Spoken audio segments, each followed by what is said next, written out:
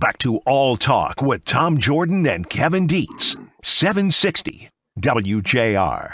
Just over a week now, the city of Dearborn has a new mayor. Abdullah Hammoud was sworn in January 15th, Kevin, and says he is now on a mission.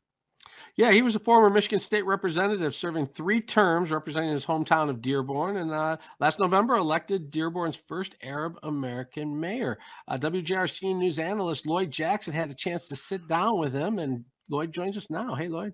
Good morning, guys. Yeah, on the Paul W. Smith show this morning, it was part 1 of my conversation with the newly elected Dearborn Mayor Abdullah Hammoud. He discussed accountability and accessibility to the citizens of Dearborn to solve problems together. Also, the importance of a diverse administration and how he wants to quell the ghost of former Mayor Orville Hubbard once and for all. Now, in part 2 of my conversation with Mayor Hammoud, I brought up the fact that for years, some African Americans outside the city of Dearborn feel there is racial profiling by police when they enter the city. Mayor Hammoud says he has a new police chief, Issa Shaheen, the first Muslim police chief in Dearborn and in the state of Michigan. And before they both took office, he said they sat down and spoke and made changes in the vision of public safety. We're no longer targeting, folks for non-moving violations. Things such as expired license plates or missing insurance or dangling ornaments in your windshield. What we're doing is we're focusing on things that impact your immediate public health: speeding, reckless driving, potential DUIs, individuals driving under the influence. And that does 2 things. 1, it addresses a real issue that's impacting the safety of a potential family or children in the neighborhood.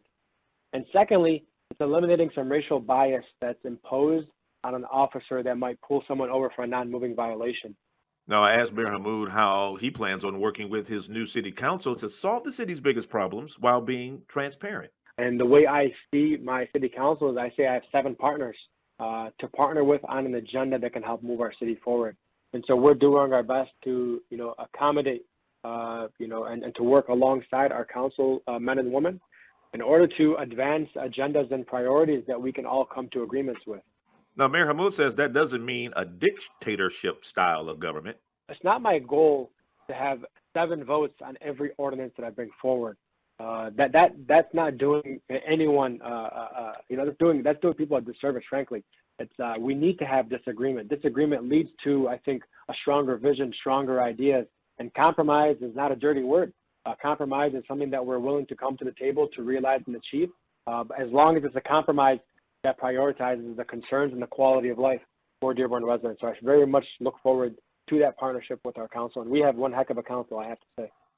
The 31-year-old mayor said in his inaugural address that he will make mistakes along the way and he will not always succeed. Now, there are not a lot of politicians, of any, that will admit that out loud. And I asked Mayor Hammoud, why was that so important to say?